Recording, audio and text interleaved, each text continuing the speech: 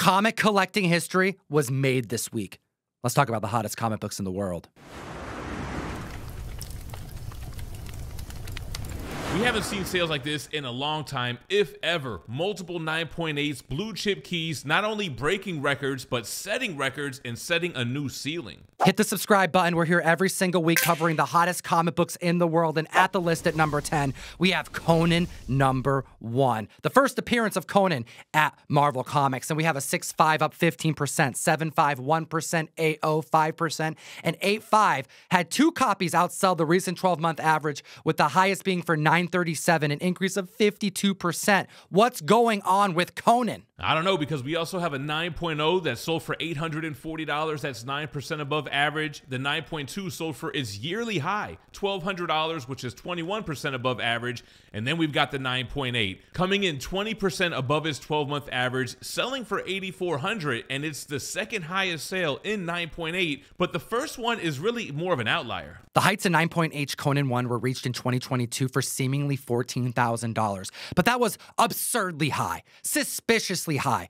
Nearly double what the surrounding 9.8 sales were going for at the time, which were $6,000 to $7,000. It wouldn't be until 2023 where we saw this book at a 9.8 reach a real high of $8,100, making this $8,400 sale not only impressive, not only the ceiling, but the new, real record high. And this book has been hot. It keeps on showing up on the list. We talked about it a month ago, and since then, there have been 29 more slabs added to the census, including one more 9.8.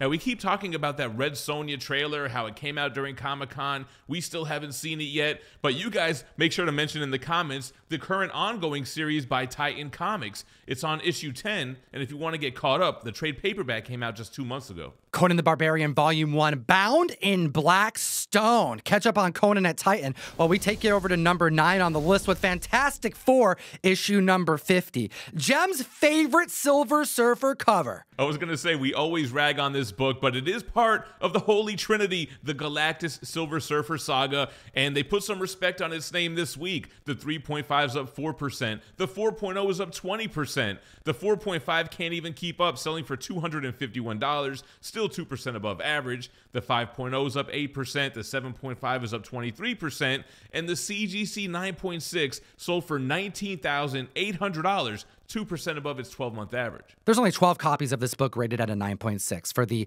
classic Silver Surfer versus Galactus, the second Galactus, third Silver Surfer, the iconic Jack Kirby cover, and Johnny Storm going to college. Well, last year, a 9.6, 2 of which sold for the exact same price at $19,200, making this $19,800 sale immense, especially because there are so few that exist. There's only 3 graded of this book in a 9.8. And we haven't seen one of those sell since 2016. This was one of the 5 books that Marvel put up on their website that you can read for free to get ready for the movie. It was Fantastic Four issue 1, 48, 49, 50, and Fantastic Four Life Story issue 1, leading us to believe that they may borrow from this issue for the movie. How do you feel about that Shatilov casting? I thought of you right away when I heard.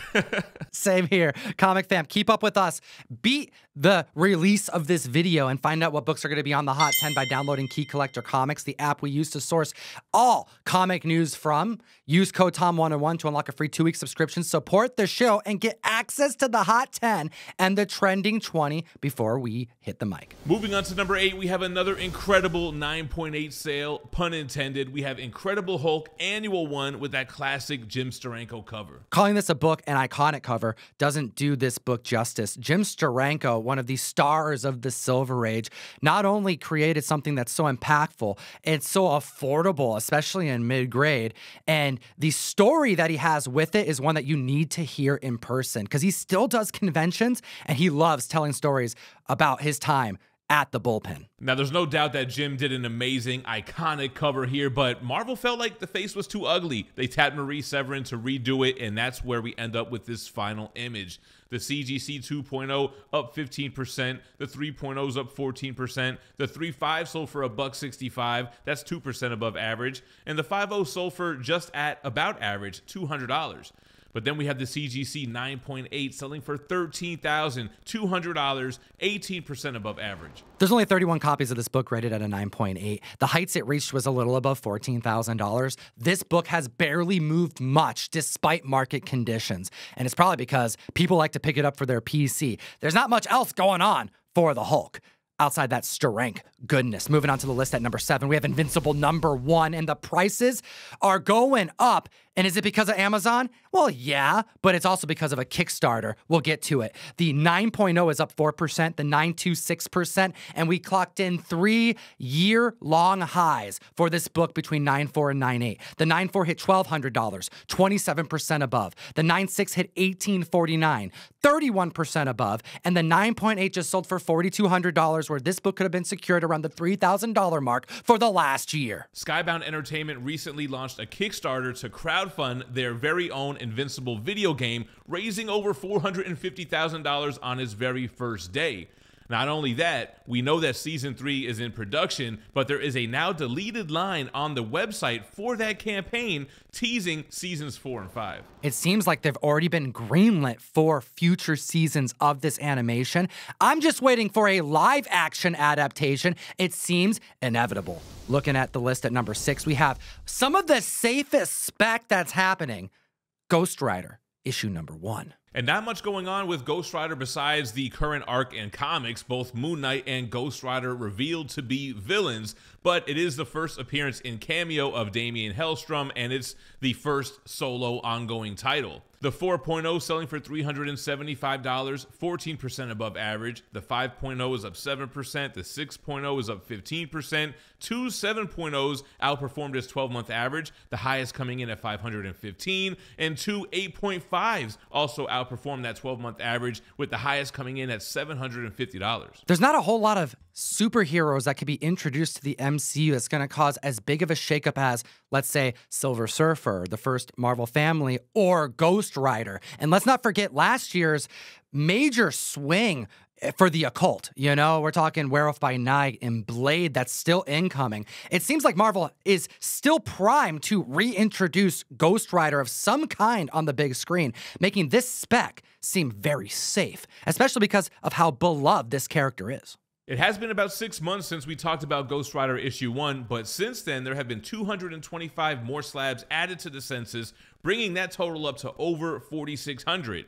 Now in that 225, there are 4 more 9.4s, 2 more 9.6s, and 3 more 9.8s. And as mentioned by Jem, Ghost Rider Final Vengeance revealed that the Hood is now the new Spirit of Vengeance. And if you want to secure a copy of issue number 1, you can go to ComicTom101.com right now and join the May Mystery Mail Call, where I've teamed up with my buddy Bry from Bry's Comics to release a In-Hyuk Lee issue number 1 guaranteed, 1 per box. Support the show, join the mail call, secure that book as we move on to number 5. It's a blue chip key, and it just sold for the most that this book has ever sold in comic book history. Avengers number 1. Last week, we mentioned about a new sale that had yet been reported on Key Collector because of the timing of the filming. I mean, if we get the records, we're going to mention them in between the filming dates. Well, that price was set at $432,000, 17% higher than an Avengers 1 had ever sold at a 9.6, which is the highest graded copy, of which 5 exist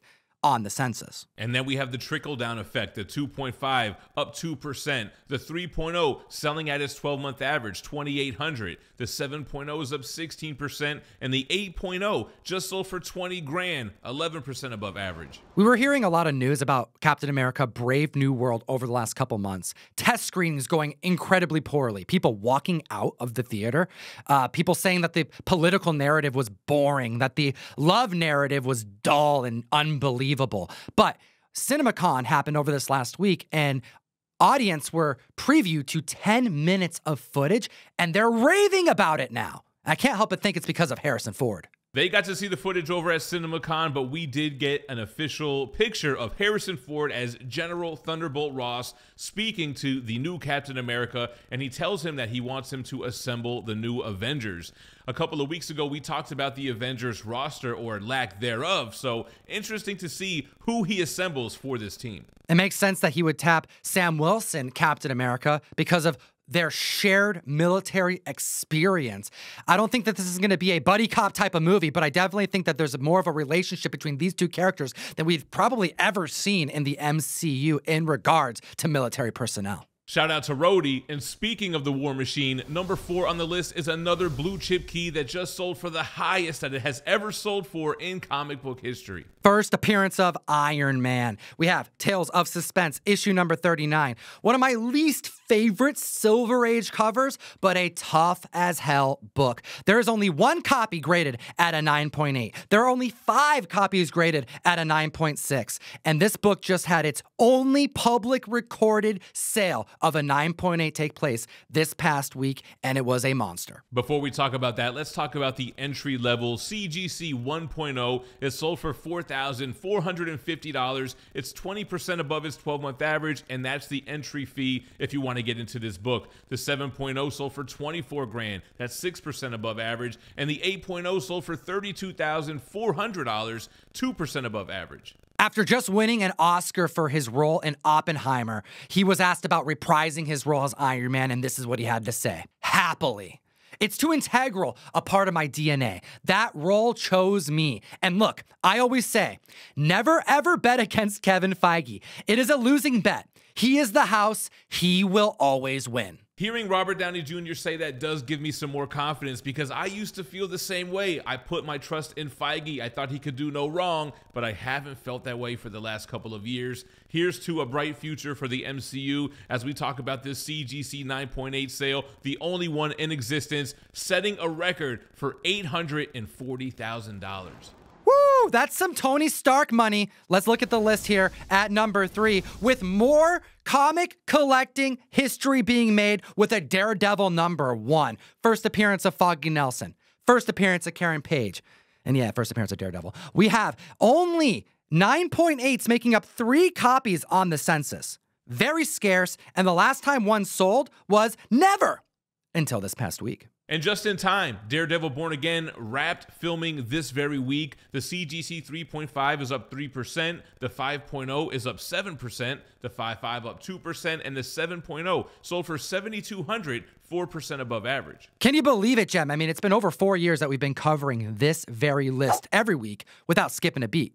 Rain or shine, hit the subscribe button. And there is a handful of comics that sold in high grade that kind of started the comic boom. And this book was one of them at a 9.6 back in April 2021 when we reported on it, when it sold for $150,000. And that was a 9.6 in which there are only 31 copies known to exist. I mean, that's what's on the census.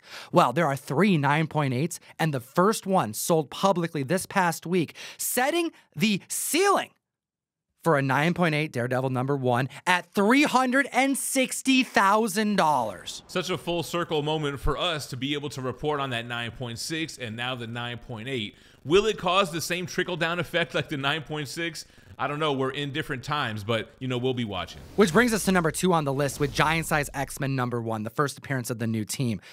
A book that doesn't need any outside reasons to be popular and to sell, but plenty of outside reasons for this book to spike this past week. Yeah, I kind of thought that the X-Men in the MCU would cause the X-Men hype, but who would have known it would have been X-Men 97, which they've been doing an amazing job. By the time you guys see this, episode 6 should be out, and I'm excited to watch.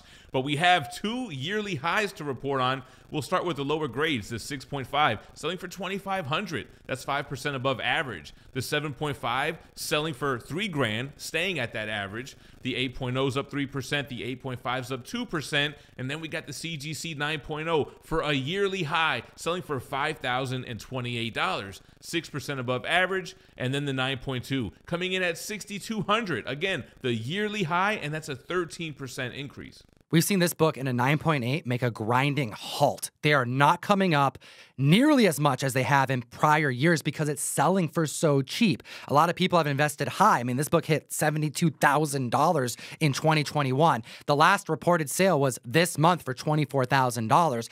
Because this book is coming up less than it has in recent years tells me that it's approaching rock bottom in high grade. Keep an eye out on Giant Size X-Men number 1. Hit the subscribe button. Slap the like button. We need your support. We know we're going to be here next week. And let's hit him with the number 1 hottest book in the world. And if you thought we weren't going to have any Deadpool vs. Wolverine books on the list, you would be wrong. For the 1,000,000th time, we've got Wolverine issue 1, the first miniseries, the iconic Frank Miller cover. This book is clearly the #1 target for all collectors, all speculators. Deadpool 3, the only Marvel movie coming out this year, and it's looking so damn good because at CinemaCon, not only did we get a preview of Deadpool 3 with new footage. We see Dogpool. I mean, I'm only seeing pictures because I haven't actually seen the footage, but I'm seeing like reviews of it, people talking about what they saw.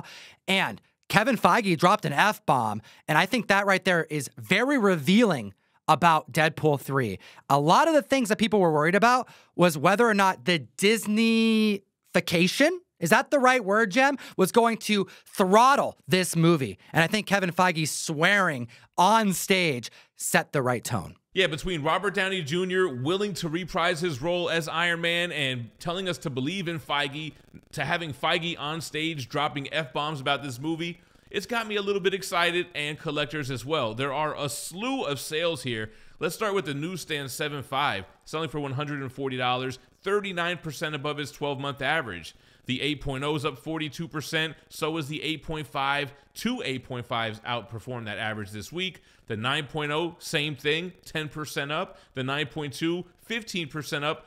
All of these have multiple copies outperforming the 12-month average. To qualify for the Hot 10, it takes at least 3 high-performing sales. So when we tell you that the 9.2, 9.4, and 9.6 all had multiple sales that outdid the recent 12-month average, it tells you that the book is scalding hot. The 9.6 sold for $314, and 5 copies outsold that recent 12-month average, and that's an increase of 19%. The newsstand 9.6 sold for $400, 13% above its recent 12-month, and then we have a 9.8. This book was hovering in the $550 to $600 range when we first started reporting on it. The last sale took place this past week at its height of $899. That's an increase of 35%, and 2 copies outperformed that recent 12-month average. And then we have a newsstand 9.8. 2 copies outsold the 12-month average, the highest being for $1,550, marking a 24% uptick when you compare it to the recent 12-month average. Now, that's a big sale for the direct market 9.8. That's why you got to be watching these videos, and you have to be a savvy shopper because the last GPA sale was $633, so you can still find it for about average. What do you think about Deadpool 3? You feeling optimistic? Let us know in the comment section below. I want to know what you're reading. Are you reading Moon Knight? Ghost Rider? Conan? Let us know. We may mention it in a future video. And of course, as always, geek responsibly and stay minty fresh. Enough said.